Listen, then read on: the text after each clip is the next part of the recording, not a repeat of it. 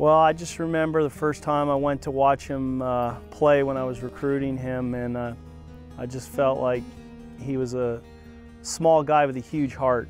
And that's the first thing I noticed watching him play, was that he was a smaller in stature, but huge heart and a great competitor. That's the first thing I noticed about him when I went to watch him play when he's being recruited. Coach Shore is, I think, the reason why I came here, because he's a really honest person.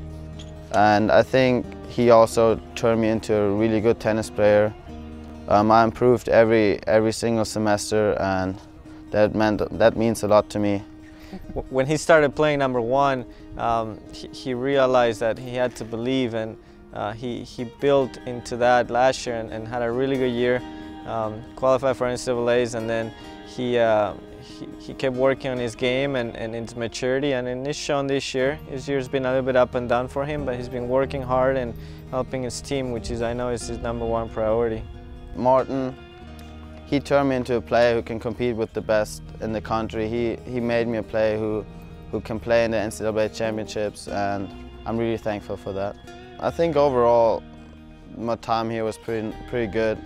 It was the best time of my life so far, and just turning in, I think I was a little boy when I got here, and just turning into a kind of a man just is my biggest accomplishment, I think. One of the things I will miss most is competing against other great schools, and just being around the teammates and improving as a tennis player.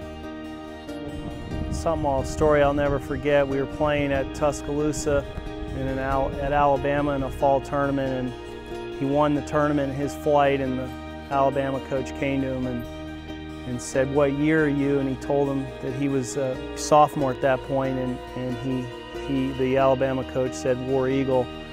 And Lukas responded with, "Coach, I cannot say Roll Tide." And I remember that story, and yeah, that speaks volumes. He loves Auburn.